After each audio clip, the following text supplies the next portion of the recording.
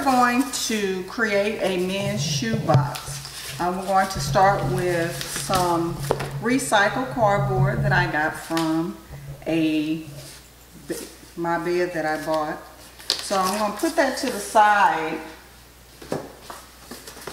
because before we start, we have to sketch or design our box. So the standard dimensions of a men's shoe box is 35 56/100 of a centimeter in length and 25 4/10 of centimeters in width.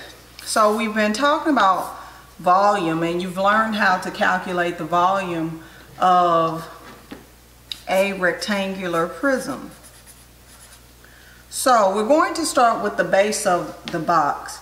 The base of a shoe box is the area of the base that we were talking about when we calculated the area of the volume of the rectangular prism.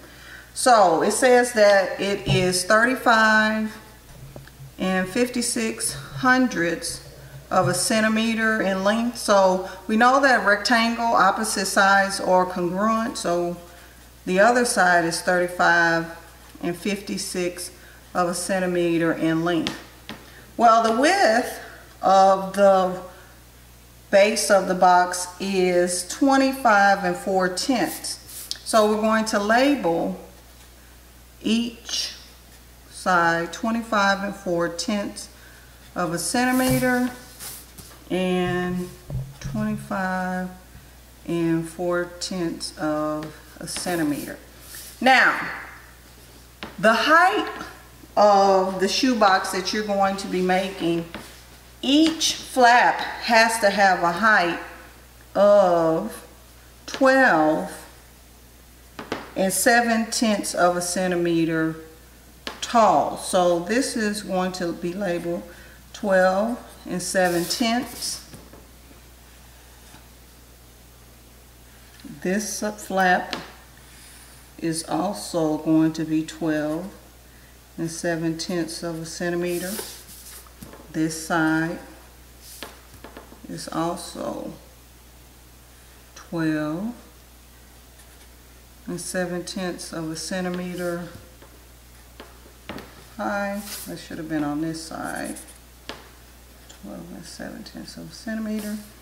And on this side is 12 7/10 of a centimeter tall.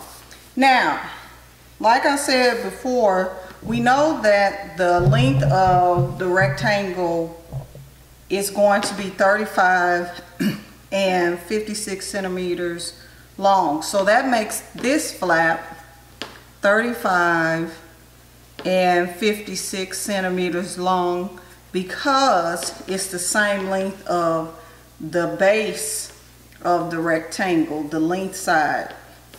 Then this side is also 35 56 centimeters long.